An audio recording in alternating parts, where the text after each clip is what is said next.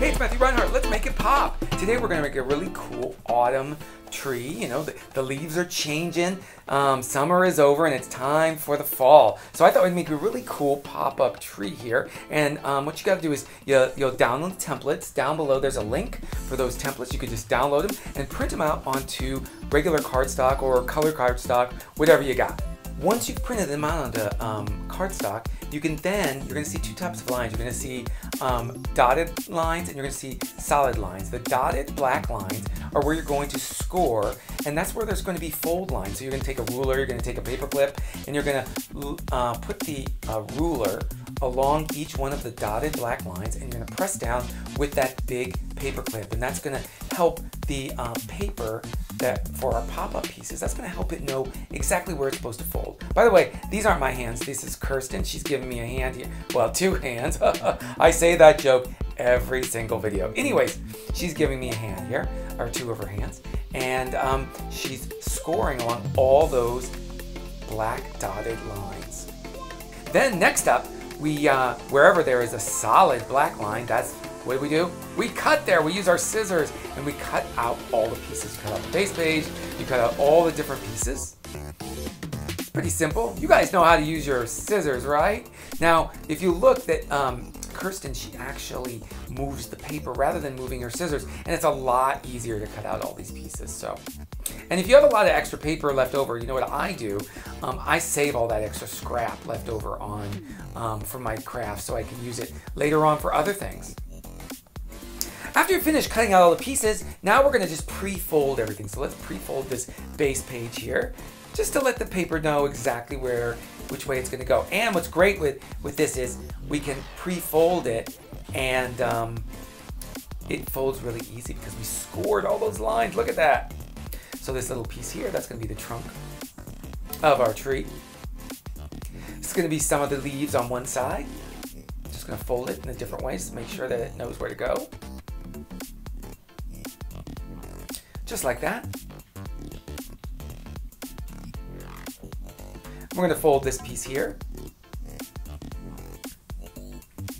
Just like that.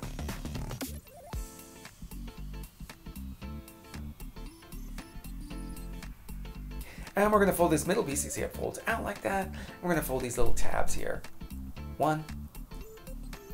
Now we can start decorating. Well, for this one, you can do a lot of different things. You could draw, you could color, you could use colored pencils, and if you really wanted to get crazy, you could use just a little bit of paint to use a thumbprint and make all kinds of different autumn leaves. Look at what she's doing there. So she's just pressing her thumb into different, like, you know, a little bit of paint. She's not overdoing how much paint she puts on there, because we want our pop-up to work right. But she's using a little acrylic paint to dip her thumb into, and then make all these little thumbprints to make the leaves of the tree. Look at that, because the autumn leaves. It's time for the leaves to change from green to different colors. Now remember, you gotta let the paint dry before we put together the rest of the pop-up. And then if you want, you can decorate that's the trunk of the tree. So she's a little marker on that. And now let's get to gluing the pieces on. All right, first, these two areas here. We're gonna look at the tabs. They're exactly the same shape as the tabs on this piece here. So we're gonna put some glue inside. See how she's just using a very little bit of glue inside each of those gray areas that match the shape of those tabs. And we're gonna line it up, this piece, and it lines up. And you're gonna actually see the center of that piece lines up with the center of the base page, just like so. Nice. So we have the main body of the pop-up tree. And that's how it moves. Look at that. Nice. Make sure it's nice and flat. Has to be built flat. Next up, let's put these leaves on this side. Now, you're going to see there's a gray sort of shape that you can still sort of see under our paint there. That goes there, and this little tab right here. So we're putting glue in those areas. And see, that's where that lines up perfectly right there. And also right there on the base page. So we glue those tabs on, glue them into place. Make sure it's dried and pressed down. remember, you're building this, and those pieces all go completely flat. And then this piece goes on. Let's see. There is a shape right there that matches. And also, there's a shape on the base page. You can see it as sort of a little shape that's just the same. And the reason why I do those little gray shapes is so you know exactly on the base page or on the other pieces where that piece is supposed to go. Now, and all those pieces so far are flat, but this piece for the trunk of the tree is not going to be flat. So what we're going to do is we're going to put glue within this shape right here. There's two different rectangle shapes. Rather, they're trapezoidal shapes. One goes on this side.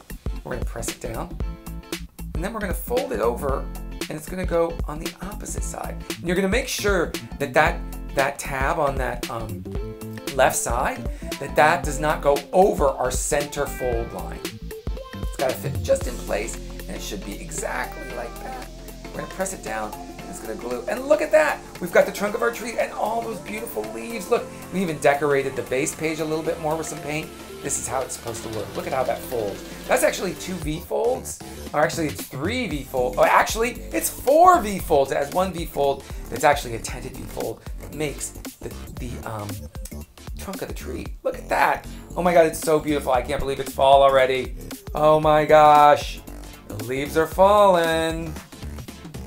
Oh my gosh, that is so cool. Our very own pop-up tree. I guess you could even use this pop-up tree. This could be a spring tree too, and you can make it green. But for right now, the seasons are changing. Because it's almost autumn. Or, as I like to say, fall, right? So let's decorate it. And we can even write a message inside if you want. Oh, isn't that sweet? Look at that. Awesome. You can even put characters or do whatever you want. You can decorate this however you like. This is your pop-up creation. I hope you've enjoyed making this pop-up autumn tree. This is Matthew Reinhart, and I've so enjoyed being able to create this with you.